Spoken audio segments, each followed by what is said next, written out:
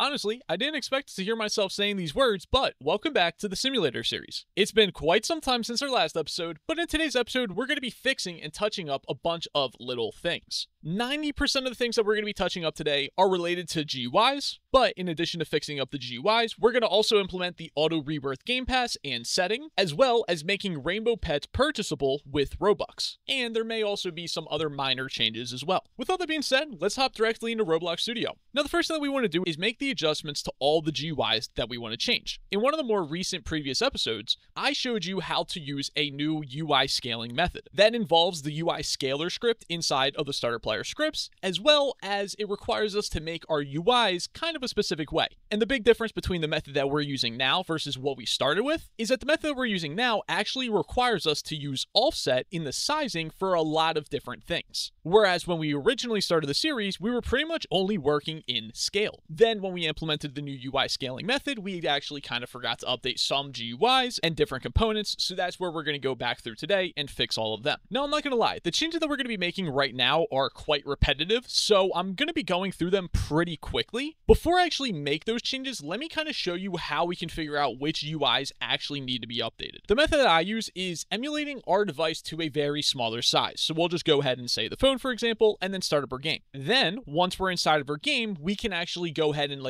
open up a UI, and we should almost instantly be able to see an issue with the UI. So for instance, let's open up the Rebirth UI, and when we open up the Rebirth UI, we can clearly tell that the buttons inside of this UI are extremely small and way too small for us to even look at or see, let alone click on. Another example is the Shops UI. We can see the buttons on the side are kind of appearing weirdly, and if we go to the Boost section, then we can see that these buttons are appearing a little bit too small as well for us to even be able to read. So that's the method that I use for finding what UIs we still need to make adjustments to. And of course, when I do pretty much anything inside of a video, I think I actually found all the UIs that we do need to update, but of course I could be wrong. Maybe I forgot some in this episode and maybe I left some out. And if I did, and you recognize some of them, feel free to leave a comment down below to help all of us out, because I and everybody else would really appreciate that. But with all that being said, let's now go through all of the UIs and begin updating them. So the first one we're going to start with is the Jumps shop. I'm going to go ahead and enable this so that we can actually see it. Then inside of the frame, we're going to go ahead and look inside of the container, and we'll go ahead and make this template visible. Now that we've made that template visible, let's go ahead and look at the size property of the UI grid layout. And the size of the button already looks a little ugly on our screen because we're emulating our device size,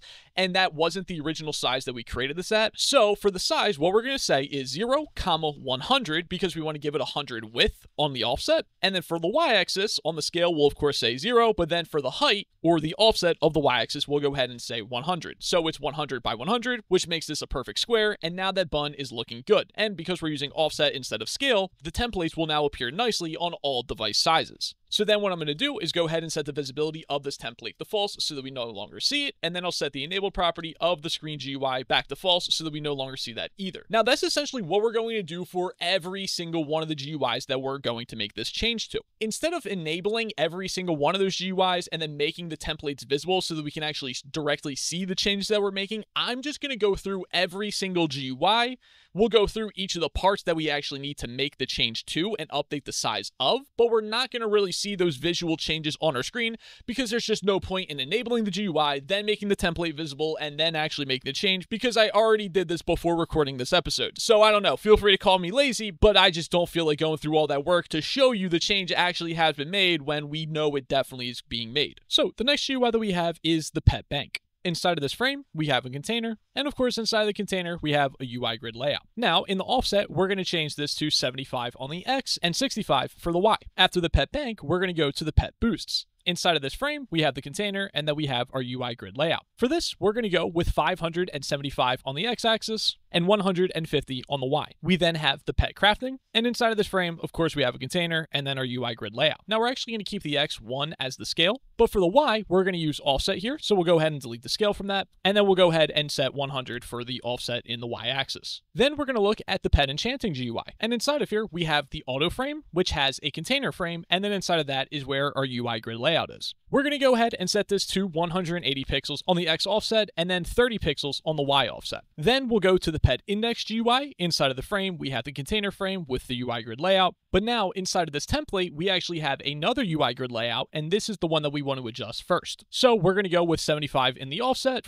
on the X axis, and then 65 in the Y offset. Then for the UI grid layout inside of the container, we're only going to adjust the Y, and we're going to use the offset for this, which we're going to set to 75. We'll then go to the pet inventory. Inside of this frame, we have the holder frame, which has the container frame, and then we have our UI grid layout. Then in the X offset, we're going to go with 75, and in the Y offset, we're going to go with 65. We'll then go to Pet Rainbow. Inside of the frame, we're going to start with the make container, which has a UI grid layout, which we'll use 75 in the X offset and then 65 in the Y offset. Then we'll go down to the view container, and for the UI grid layout here, we're going to go with 150 on the X offset and then 400 on the Y offset. We'll then go to the Rebirth GUI. Inside of here, we have the frame, which has a container frame inside of it, and then we have the UI grid layout. Now, in the X offset, we're going to go with 350, and on the Y offset, we're going to go with 65. We'll then go to the Rebirth shop, and inside of this frame, we have a buttons frame, which has a UI grid layout inside of it, and we're going to go with 80 on the X offset and 80 on the Y offset. Then we'll go inside of the container and adjust this UI grid layout, and we'll go with 540 on the X offset and 120 in the Y offset. Now, actually, I kind of messed up on the buttons a little bit. We can make them a little bit larger, so we'll go with 90 on both the X and the Y offsets. We'll then go to the shop GUI, which inside of this frame, we'll start with the buttons frame, which has a UI grid layout. For these buttons, we'll say both 80 in both the X and the Y offset. Then we'll go to the boost frame, and inside of this container, we have a template frame, and inside of this template frame, we want to actually adjust the size of the buttons frame. So rather than going with scale, we're going to go with offset, and in the X-axis, we'll go with 180, and in the Y-axis, we'll go with 150. We'll then go to the trade GUI, and inside of the trade frame, we have the self and the target container. We'll go ahead and update the UI grid layout size here, which on the X-axis, we'll go with 75, and on the Y-axis, we'll go with 65. Then we'll go to the target container and set this to be the exact same thing as well, so 75 and 65. Then we want to take a look at the teleport GUI, and if we look at a GUI above it or below it, those GUIs should have UI scales inside of them. Let's go ahead and duplicate the UI scale and drag it into the teleport screen GUI, so that now the teleport screen GUI will actually scale with all devices. And now those are pretty much all of the GUI changes that we actually have to make. Next, what we're going to do is implement the logic for what should happen when you click on this plus icon next to our currency label. And what we actually want to happen is for the shop GUI to appear and for the clicks frame to be visible to the player so that they're able to purchase some clicks. Now, to do all this, what we're going to do is go inside of the starter player, inside of the starter player scripts, inside of the GUI folder, inside of the currency folder, and then we'll go ahead and open up the currency script. Now, between our player GUI and the GUI variable, we're going to go ahead and create another variable, which is going to be called shop GUI, and that's going to be equal to the player GUI. Then we want to wait for a child, which is called shop. After that, we want to create another variable, which is called shop frame, and that's equal to the shop GUI dot frame. Then what we're going to do is scroll all the way down to the very bottom of the script, and we want to listen for the buy clicks button to be clicked on. So we'll say dot mouse button one click. We'll go ahead and connect that to an anonymous function, and then whenever the mouse button is clicked, what we would like to do is display the shop GUI. So we'll go ahead and say shop GUI dot enabled equals true. Then we want to make sure that the shop frame's visibility is set to true as well. And then inside of the shop frame, there is a frame called clicks, which we also want to set the visibility to true as well. Now that we have all of those displayed, another thing that we need to do is hide some of the other frames which could possibly be displayed as well inside of the shop frame. So inside of the shop frame, there is a frame called boosts, which we would want to set the visibility not to true. Instead, we want to set that to false. In addition to the boosts, we also have the game passes frame, and then we have two more frames. We also have spins, and then we also have pets as well. So we'll go ahead and make sure that none of those frames are being displayed, and we'll only make sure that the GUI is enabled as well as the shop frame and the clicks frame being displayed. And that's actually all that we have to do. So now whenever we click this button, the shop GUI will be open and displayed to us. Now the next thing we're going to do is go ahead and make rainbow pets purchasable with Robux. And what I mean by this is when players put their pets inside of the rainbow machine, we want to go ahead and sell a developer product which players can purchase to go ahead and skip the time that it would take for the pet to actually finish. So to do this, we want to go ahead and create a developer product. We can do that by going into our game settings, going into the monetization tab, scrolling down to developer products, creating a brand new one. Let's go ahead and rename this. I'm going to rename this to be called Rainbow Pet Time Skip, and I would recommend that you use the same name as me, or at least make sure that you remember the exact name that you set for the name. And then you can set whatever the price is that you want. I'm just going to go ahead and say 99. Then I'll go ahead and click save. Then we want to reopen up the game settings, go back down to monetization, find where that developer product is that we've just created, which is all the way at the bottom for me, and then click on the three dots and select copy ID to clipboard. We're going to want to use that ID in the future, so that's why we're going to go ahead and copy it to our clipboard. Next, what we're going to want to do is update the shop config module. So inside of the replicated storage, we have the configs folder, and inside of here is where we have the shop module script. Now inside of here, we have the products variable variable, which we're going to go all the way down to the very bottom of this table.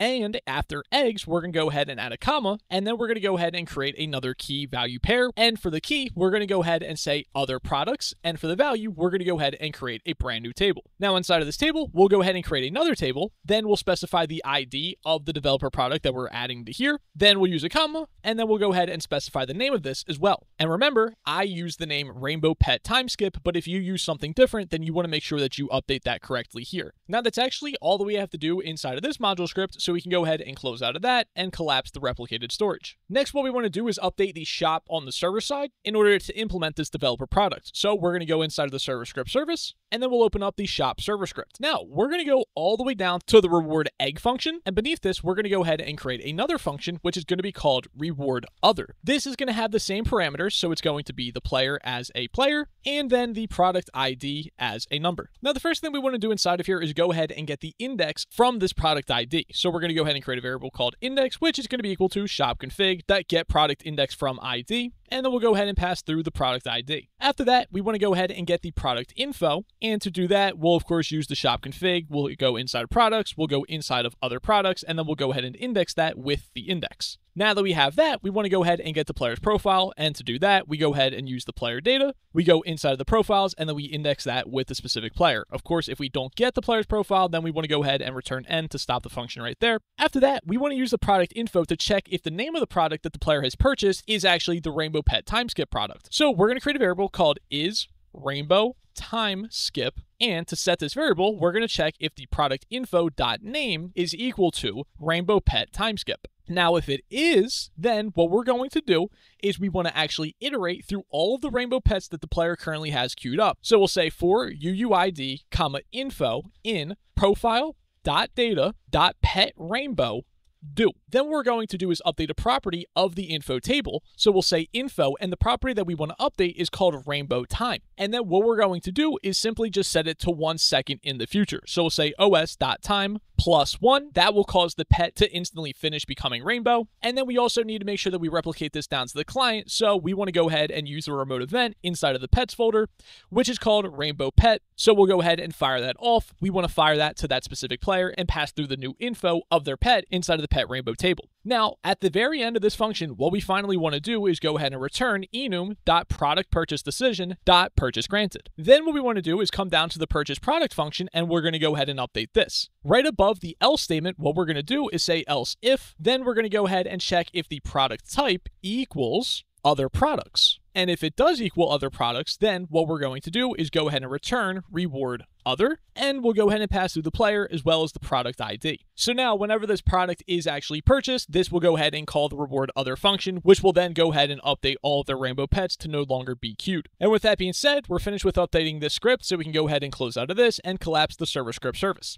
The next thing that we want to do is actually update the Pet Rainbow GUI on the client side, because we need to implement when the player clicks on the purchase developer product button, then we need to go ahead and actually prompt that player to purchase that developer product. So to do this, we're going to go inside of the starter player, inside of the starter player scripts, inside of the GUIs folder. Instead of going inside of the currency folder this time, we're actually going to scroll all the way down until where we see Pet Rainbow. Now inside of the script, what we want to do is scroll all the way down to about line 156, where we left this comment that says buy dev product. And what we're going to do is replace that comment with the marketplace service. We'll then use the prompt product purchase method. We'll pass through the player, and then we want to actually pass through the product ID, which remember we copied down to our clipboard earlier. So I'm going to go ahead and paste that in here. If you forgot that, then you can go ahead and open up your shop config to see what it was as well, or go to your game settings, whichever works for you. But now that we've done that inside of here, whenever the button is clicked, it'll go ahead and prompt the player to purchase this.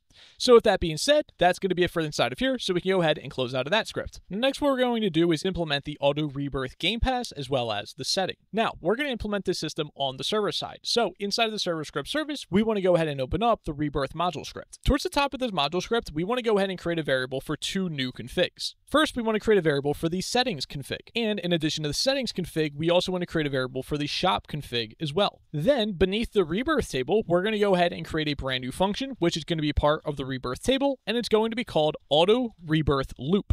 and it's not going to have any parameters. Now inside of here, we're going to go ahead and create a while true loop, and then we're going to say task.wait1 so that this loop runs every single second.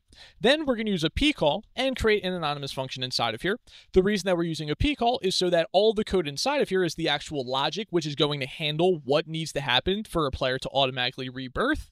And if any errors occur inside of here, that normally would make the while loop break. But because we're putting all that code and logic inside of a pcall, if any errors occur inside of the pcall, the pcall will essentially catch that, and the while loop will continue to run as it always normally would. Anyways, what we want to do inside of here is we're actually going to loop through all of the players' profiles that are currently in the game. So we'll say for player, profile in player data dot profiles do. Then we're going to create a variable called data, which we can access by saying profile.data. After that, we want to check if the player owns the Game Pass or not. And we can do this by using the shop config, because inside of there we have a does player own Game Pass function, and the Game Pass that we want to check for is called Auto Rebirth, and then we're going to go ahead and pass through the player's data. Now, if the player does not own the Game Pass, then we're going to go ahead and say return n to stop the function right there. After that, we want to check if the setting is enabled. So we'll create a variable called isSettingEnabled, and to determine if the setting is enabled or not, we can use the settings config, and then we'll go ahead and use the isSettingActive function and check for the auto rebirth setting, and then we'll go ahead and pass through the player's data once again. Now, of course, if that setting is not enabled, what are we going to do? We're going to say return n to stop the function right there. Now, actually, luckily I call myself, I made a mistake. We don't want to say return n. Instead, we want to say continue n for both of these, because continue means that we'll iterate to the next profile. Whereas if we were to return, that would actually stop the entire for loop right at that player. So that's why we want to say continue so that we go through all of the players. Now after that, we want to create a variable called max rebirths, and we now want to calculate the max amount of rebirths that the player could purchase. We can do this by using the rebirth config, and we'll use the get max rebirths function, passing through the player's current rebirths, so we'll say data.rebirths, and then we'll also pass through the amount of clicks that the player has as well, just like that. Then we'll go ahead and actually rebirth that player that amount of times, so we can do this by saying rebirth.rebirth, and then we'll go ahead and pass through the player as well as the max rebirths to that function. And now that we've written all that logic inside of here, we're actually fully finished with creating this function, and now we need to use it. Now, where are we going to use it? Well, let's scroll all the way down to the very bottom of our script, and towards the very bottom, we want to say task.spawn. We're doing this because we're using a while loop, and when we call a while loop, task.spawn will prevent that while loop from yielding this script and preventing the future code from actually running. So inside of our task.spawn, we want to go ahead and call the auto rebirth loop function just like that. And now that we've done that, we can go ahead and close out of this module script and go into our game to test all of these things out. Okay, so now that I'm in the game, currently we can see that I have 204 rebirths, and I have to get to 36k before I can rebirth once again. So I'm just going to go ahead and buy 510,000 coins, and we should see them instantly my rebirths have actually increased. So we can see that the auto rebirth is working correctly. In addition, let's go ahead and click on the plus icon next to our currency labels, and we can see that the shop GUI is now displayed to us as well. Then let's go ahead and test out pet rainbowing. So now that I have some pets, I'm going to go ahead and try to make one of these rainbow. Now we can see, let's go ahead and try to purchase this developer product, and we can see that after we purchase that developer product, we're instantly able to go ahead and claim this. And just like that, we claim that rainbow pet, so that is working perfectly. But anyways, ladies and gentlemen, that's going to be it for this episode. As always, if you did enjoy, make sure you smash the like button. Please leave a comment down below letting other people know that it did work. I and they really do appreciate it. It helps everyone out. And as usual, if you want to gain access to all the scripts and the game file that we made during this episode, as well as a ton of other assets, you can visit MonzterDev or my Patreon, link down below in the description to both of these. You can gain access to a ton of assets to easily create your next Roblox game, as well as support me in creating all the content that I create. Anyways, with all that being said, I hope that you guys have a great day, and I'll see you guys in the next episode.